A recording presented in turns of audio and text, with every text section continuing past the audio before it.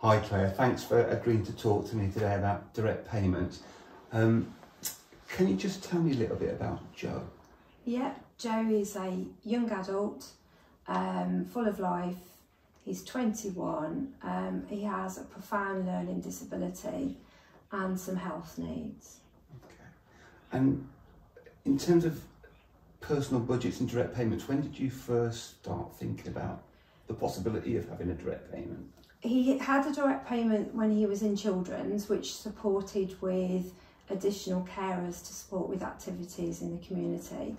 And then it developed as he transitioned into adulthood into a personal health budget, which basically sort of sustains his whole daily living needs. So having had the direct payment and transition, what would you say was the main benefit? What was it about having a direct payment that made such a difference to Joe?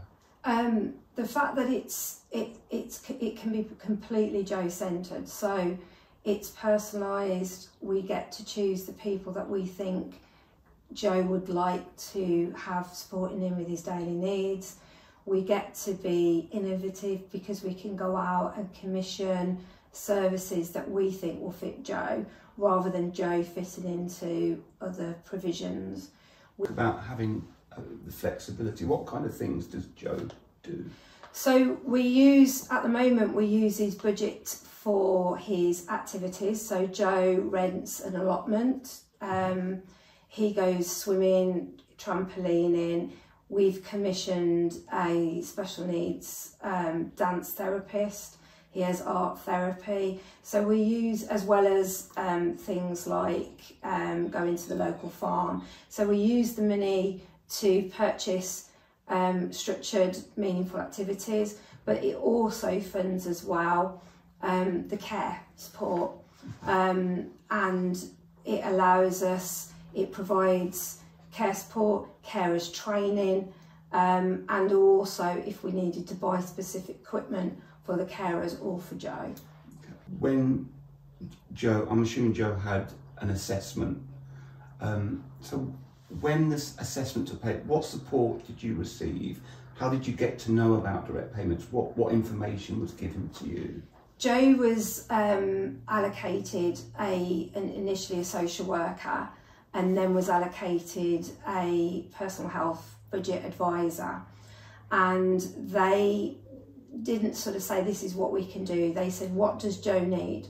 What is Joe interested in? How can we make Joe's life better and more structured? And I sort of had this is my magic wand, this is what I'd want. And then they've designed and helped fit a funding package around that. You talked about a personal living advisor. Who are they? What organisation are they from? So they're from health. They're from the health. They come under the part of the continuing health criteria sort of resource. She meets with me regularly. She oversees my budget. She has linked me with I Access Pendles Trust, who help me with recruitment and sort of the advertising of staff and job descriptions and all of that. She also checks in and makes sure that the care plan that we have for Joe with the budget still meets his needs. She's somebody that I regularly consult with, and also they link me in as well, so I've got fantastic sort of human resources around employer responsibility, staff oversight, which is also covered under that support. And at the moment, Joe lives with you here, but longer term, what's the plan for Joe? So Joe's, so currently we have purchased Joe a house nearby, because we know that Joe would not fit in a residential community and struggles to be with other people. So we've made that our sort of thing. We've bought the house, and he's now transitioning into his own home full time. The personal health budget has now looked at being designed around the support. Joe needs 24-hour support, 2-to-1 all times. So the care package now has been developed further, and whilst I was buying the house, I was consulting with health. Is this doable? Can we staff this? Have we got enough resources? And I made sure that they were fully aware of that process of Joe moving out of home into his own home. But I had the reassurances that he would have that package of support that he needs now that I wouldn't be providing as much informal support.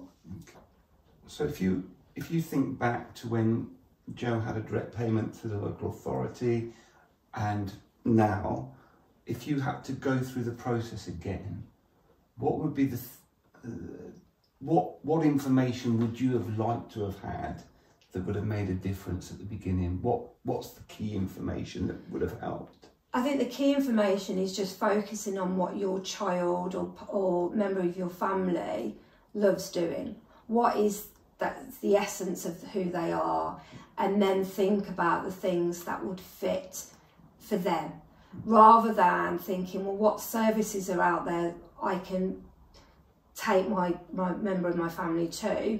Don't think services and then think, what do they want? What do they want? What do I need for them?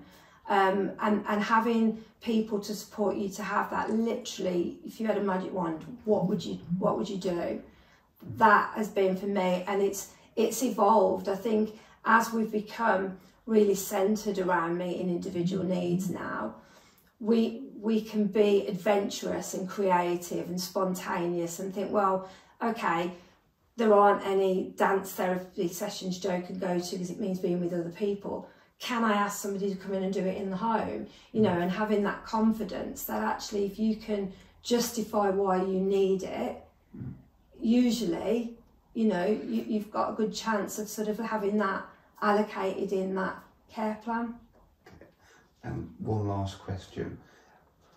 Why would you recommend a DP to someone? What is it about a DP that you would say this is why it's a good thing to think about? It's utterly freeing, because it means that we get to choose the people that we know our son will get on with. We know that we can choose the activities. We know that we've got the support behind us to empower Joe to live a much better, happier, meaningful life.